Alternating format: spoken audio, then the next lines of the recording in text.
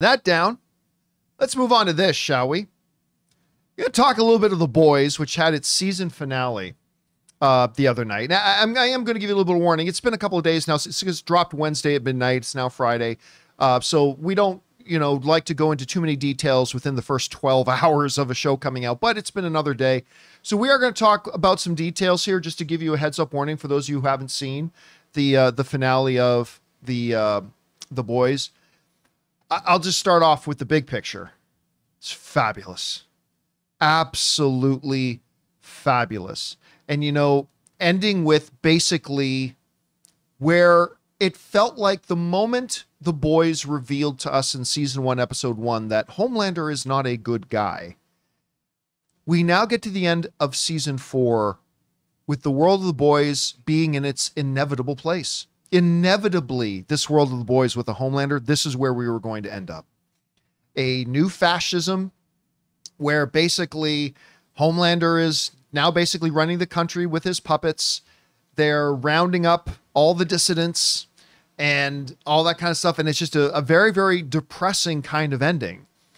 But such a powerful episode with the ending to an incredibly powerful season. I just couldn't, I can't believe how much Eric Kripke manages to continue to keep his foot on the pedal and keep things going. There are a couple of big highlight moments for me. Obviously with Butcher giving in, like after everything with Ryan went south, and that was really, what was her name again? Grace Mallory. With the way Mallory screwed everything up. Humble. And she's always been so careful. She's always been so careful with what she's done. She totally effed everything up. And then the Butcher just giving us like, yep, guess there's no other way. He goes, and I felt so bad for Newman. He did such a good job just humanizing her so much this season and making this incredibly powerful person feel so powerless. And that was horrific. Yeah. That was so violent. Oh my God. But I'll tell you why. There's a couple other things we want to talk about too, but I'll tell you why I loved Newman's death. Edgar is still out there. Mm-hmm. Giancarlo Esposito's out there. And while it is Butcher who killed her, he's going to hold one person responsible. That's Homelander. Yeah. Because he knows what Homelander was doing to her. And when he finds out, and he will find out, that Homelander threatened to rip his granddaughter into pieces and send them to her mother, one piece of her to her mother per year, I think the one guy, other than Soldier Boy, that could make, in this series that has constantly made Homelander piss himself, is Stan Edgar. And so we've got Soldier Boy back in play. Yes. Maeve is still out there, despite, because at the end of this episode, everybody's round up and captured. So the remaining players and pieces on the board are Starlight, Billy Butcher, Maeve is still out there. We've got A-Train's in the wind. A-Train is still out there. Yep, A-Train's in the wind. Ashley, yeah, who is a character that I've always thought was kind of just a waste of screen time in a way. But the way it all built up to what ultimately happens, I'll tell you what, last week's episode, when she actually breaks down and reveals to A-Train, I fired my assistant because I wanted to get him away from here. It's like, it's the first really human thing we saw. And like, so it's the first time we see past the facade that she has. And like, she's actually a human being under a really effed up human being, but a human being nonetheless. Yeah. And then with the ending, the way she ends her storyline in this particular episode, taking the Temp V and like what's going to happen to her and all this kind of stuff. And then one of the most heartbreaking things, I'll let you talk about that part. The most heartbreaking thing at the end with Kimiko, with her saying her first word. I rewound that so many times. I just kept playing that over and over again because it was, wait, you know what? Because we have heard her sing, but that was a fantasy. And her just having that guttural no. Yeah. Oh. Man. Oh. This show. Yeah. And here's, so I got a couple of theories. Okay. Now we know what happens in the comic book, but clearly the show has deviated from the comic book. Oh yeah. Like there's the general direction of the comic that the show's kind of followed. Mm-hmm. So we kind of know where that's going, but also a lot is up in the air. Number one, I think Starlight losing her power and now re-tapping into it, I think she's coming back more powerful than ever. Absolutely agree. I think she's going to come back like more powerful than ever. Is she one that can now go toe to toe with Homelander? Don't know about that. Butcher, I think will pull himself back. I think he's got the Negan side of his brain and he's got the Becca side of his brain. So I think ultimately the Becca side is going to pull him back a little bit. And I still think Ryan is in play. I don't think Ryan's a lost cause at this point because I don't think he trusts his dad either. I don't think he's about to run back into the arms of his dad. So there's that. I think Maeve makes a return because her and Starlight clearly got close. So I think Maeve makes a return. The biggest thing to me is how does Soldier Boy play into this? Because why on earth would Homelander allow Soldier Boy to be re-woken up when he knows Soldier Boy just wants to kill him?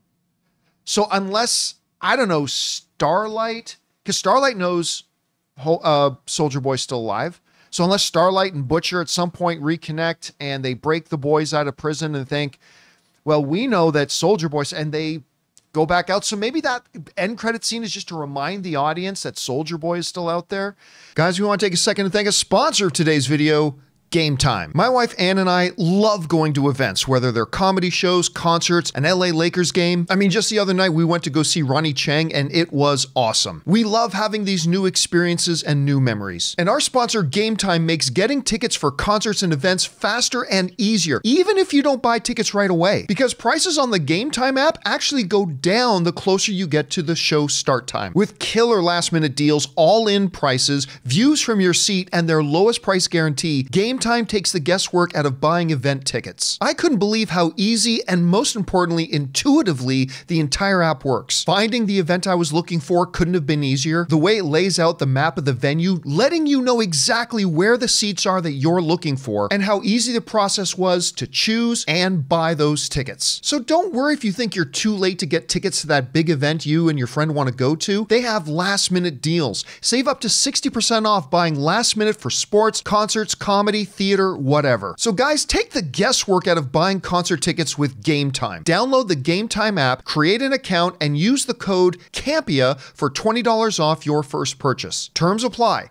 Again, create an account and redeem code Campea, C-A-M-P-E-A, for $20 off. Download Gametime today. Last minute tickets, lowest price, guaranteed. So I don't know where they go with this. Anyway, how are your feelings of the finale and the season overall? I mean, it was a great season. It was such a violent season. And there were so many things I just couldn't watch in this one where I had to just kind of be in the other room and listen.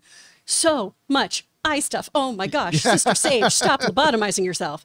Thank you all for all the warnings too. Everyone was really sweet and I got so many DMs from you guys saying not to watch certain moments. So thank you. With timestamps, you guys are the real heroes. Man, I mean, this season wildly was imitating a lot of real life stuff. Hence, you know, we had the trigger warning before this episode too and a renaming of this one. The Boys has really been on the pulse of a lot of things. They've done such a beautiful job of adapting this comic, like you were saying, but making it their own story while still feeling true and reminiscent of the original source material. I cared about so many characters I did not think I would. Like Ashley, like A-Train's redemption story. Ended up being really good. I never thought I'd be back on his side. And I absolutely adored all of that. I still can't wrap my head around the fact that they got Tilda Swinton this season to voice an octopus. That was insane to me. And this ending, you know, on The Boys, we don't get nice things. So when we start having that glimmer of hope, MM's going to get on that plane, you know, Huey and Starlight are going to go off, all these kinds of things. And then that big closing moment of everyone just getting God. I think when it was kind of like the ending of the original Godfather. Ooh. Where it's like Homelander was settling family accounts. Except you didn't want him to settle. What's that? Except you didn't want him to settle. Yeah, except you didn't want that. You were so hopeful that for once they were going to get their happy endings here. I do think moving forward, because this season, while we had references to the Gen V show, you didn't need to watch it. I do feel like there's going to be further tie-ins this time around, especially because we're not starting filming for the final season of The Boys till about November. Right. Which is still pretty soon, but that means we're going to go into 2025, into production and everything.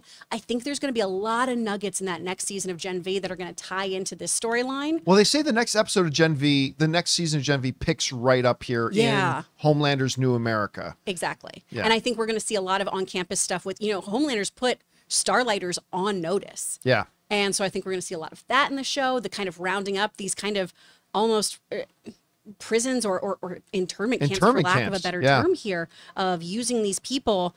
I think it's going to be a pretty bleak season of that. I'm very interested to see where the show's going. And I got to just say, Kripke, when you give him 5 seasons of something, it's chef's kiss. It's what he wanted for Supernatural. It's what he's doing with this. I love a creator who knows that they're coming to an end of a story and that they have a vision for what it's going to be. So I am really excited about what's to come. And really, when you think about it too, there's this story, like you can especially feel it now. This story is naturally coming to its end. Like you just can't go much further than where they're at, because now you've come to a loghead where things have now got to get settled and resolved. And that's going to be the end of it. And I just cannot wait for season 5. So well done, Amazon and Eric Kripke, for another fabulous season of The Boys. I absolutely loved it. Cannot wait to get around to Gen V season 2. Hey guys, thanks so much for watching this video. Make sure you like the video, leave a comment, and subscribe to our channel. And don't forget, we have a daily podcast called the John Campea Show podcast, available on Apple Podcasts, Spotify, or your favorite podcasting app of choice. Go and subscribe to it today so it'll be there when you need it.